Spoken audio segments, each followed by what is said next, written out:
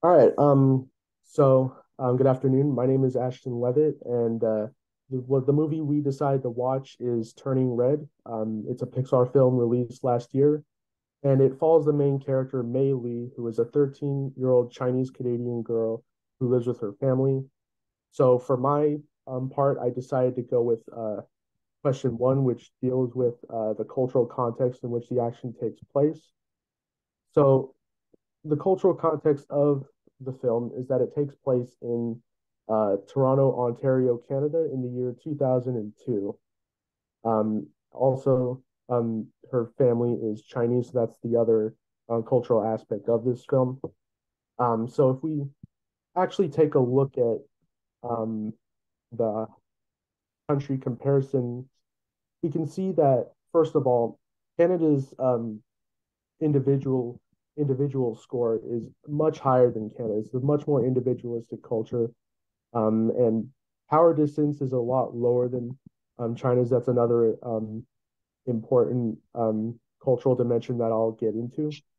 But for individualism, I believe um, this has a lot to do.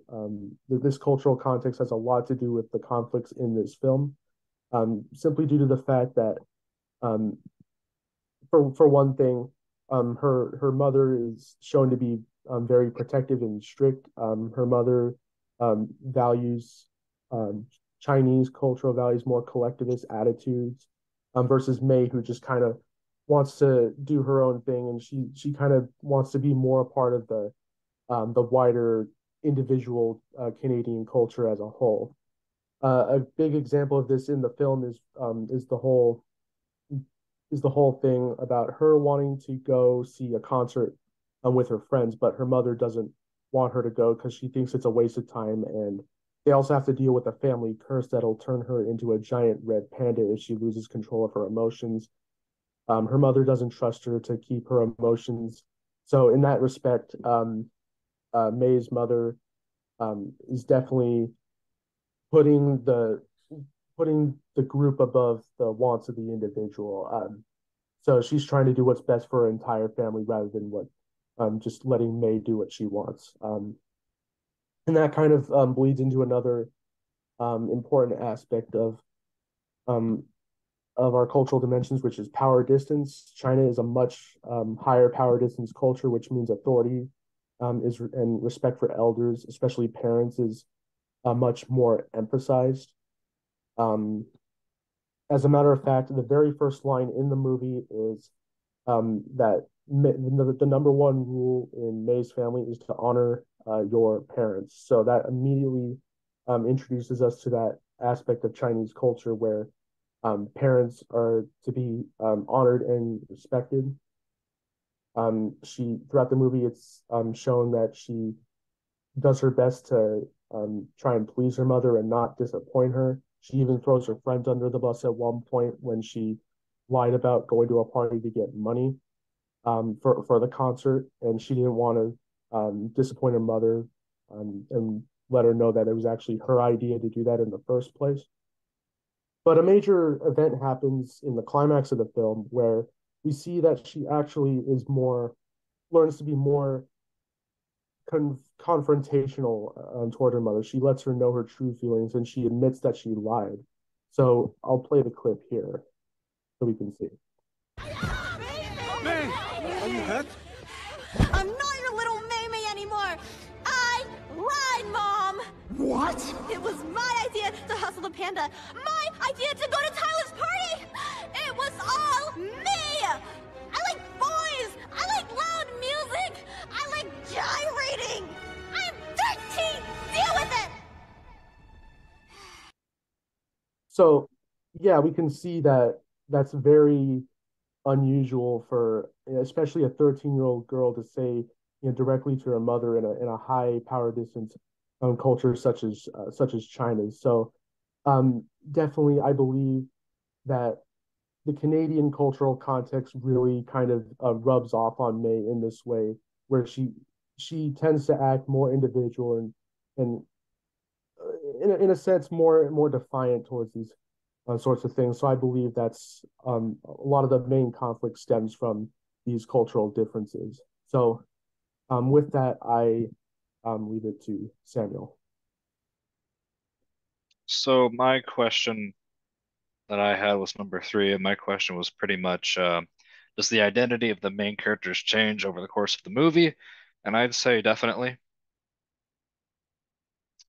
The first change that I really noticed in the movie wasn't a mental change, but rather a physical change, because of course May, from as in she's coming from Chinese descent, she has regular black hair, but once she gains the power of the red panda, her regular black hair changes to red, and it's a permanent change for her. It never really goes back to being black.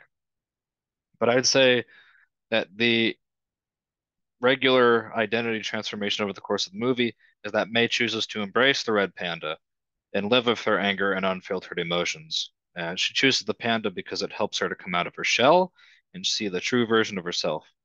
She had to come clean to her mom about lying to her about going out of the house. She always tells her mom, I'm going to mathletes, but really she's going to parties and she's trying to make money. But she also tells her mom she isn't the cute little May May anymore, as we saw in that scene, and she tells her mom to deal with it.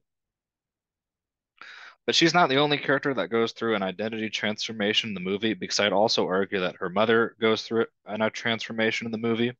Her mother starts off as this very strict, very professional woman who is overprotective of her daughter. But throughout the course of the movie, she learns to let go. Her mother is so protective of her daughter due to her troubled relationship with her own mother, May's grandmother. When she was close to May's age, she lashed out at her mother for not accepting her boyfriend, and their relationship became very rocky. So, not wanting the same thing to happen to her own daughter, May's mom unintentionally made the same mistakes in raising May to be perfect, just as she had been. But at the end of the movie, May realizes that the red panda has caused her mother much more harm than herself, and she helps her mom to finally find closure and to make amends with her grandmother so the family can be at peace.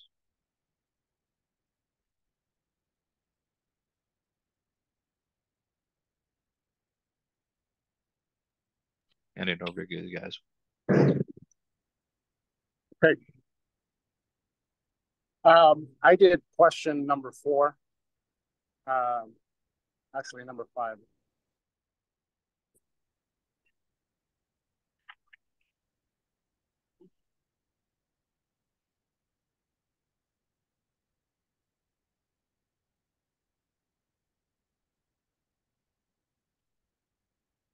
Can't hear you. We can't hear you, Oscar. Factors that affect Okay, how no, the now it's language good. is It's good. used. Um, I noticed many communication interactions between all the main characters. Mei Ling in this movie, in the Disney's movie Turning Red, is going through a transition where uh, she ends up finding out that she turns into a red panda when she feels emotions. So it's a coming of age movie and film. Um, she tries to put out her independence right away from the beginning of the movie, stating how independent she is. She does what she wants, type deal. Like she's living her best life, right? And then it switches over into the way she communicates with her family. Her mother, the mother, the relationship she has with her mother is appears to be a good relationship, although um, there's respect there. There's also the fear of fully communicating to her her true feelings or what is going on or what the things that she's doing. So her mother, the relationship she has with her mother is from, I believe, a position of power.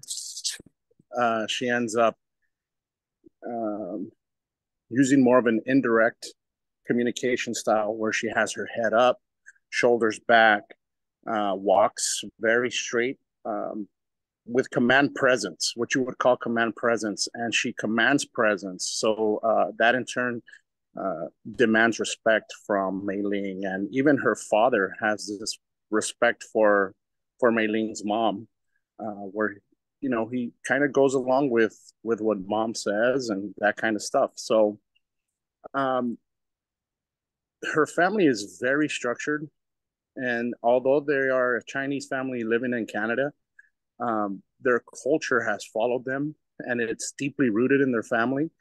A lot of respect again, and you could see where the mom gets this indirect communication style is because later on we get to meet Mei Ling's grandmother, and she has the very same type of style where she stands straight, head up, shoulders back, commands presence, just has that walk where you see her and you say, "Man, uh, good evening, hello." She commands respect. So you can also see that Mei Ling has a very different relationship with her father. Her father is more quiet, observes, but it almost feels like Mei Ling can open up about certain things that she couldn't open up with mom about. And so he's more of a listener. His You could see at one point that he gets eye to eye with her when he's explaining, the transition that her mother went through and how they shared a lot of things in common more than she thinks. Again, family is very structured uh, due to the fact I believe that in the Chinese culture, there's a lot more structure within the family. The elders are respected, and you could see this in the movie. I think Disney's Pixar did excellent in doing that and portraying the Chinese culture. Um, Again, although the posture to promote power over Mei Li by her mother later on switches up because she kind of stands up to her and says, "Look, I need to be able to communicate with you."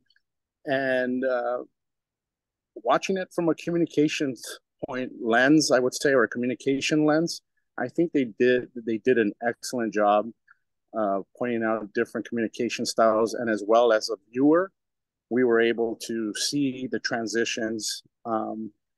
Great film. Good afternoon, everyone. My name is Jose Reynoso, and I answered question number 7, which they asked us to feel free to explain how the movie reflects other important aspects of the intercultural communication. In Disney's Turning Red, Mei Li, a Chinese Canadian teenager, goes through magical changing events. In the story, they explain how Mei Li's ancestor possessed a special power of turning into the infamous Chinese red panda. Aside from this amazing transformation Mei Li experienced, I believe that Pixar was able to represent the Chinese culture in a beautiful outlook. I will explain how Pixar was able to depict intercultural value by the use of colors, geographical animals located in China, and show the world the beauty of the cultural norms and Chinese communication patterns. To begin with this analysis, Pixar focused immensely on the red and yellow color scheme. If you ever gone to Chinatown, you would know what I'm talking about. These colors are used as symbols, and this color combination is primarily used in the Chinese culture because of the meaning and representation of the color. Red and yellow symbolizes happiness, which is particularly an important aspect to have in one's life. Aside, uh, I'm sorry, aside from happiness, it also symbolizes good fortune, which is always a good combination to have on your side. During the Chinese New Year's, you can see the colors red and yellow on everything, from the beautiful red dragon prop that is moved and managed by people during the Chinese parades to the red Chinese lanterns hanging above you. This is clearly a beautiful representation of the Chinese culture. Now that we understand the symbols used in the movie, we focus on the animal in which Mei Li transforms into when she reaches early adulthood. The animal Mei Li transforms into is a Chinese red panda. These adorable raccoon-like mammals live within the provinces of Yunnan and Sichuan, which is located in China. The red panda is a popular animal within the Chinese culture because it is considered to give good luck. They are also considered a sign of good health, which is a good sign to have. I really like the fact that Pixar did their research while creating this movie.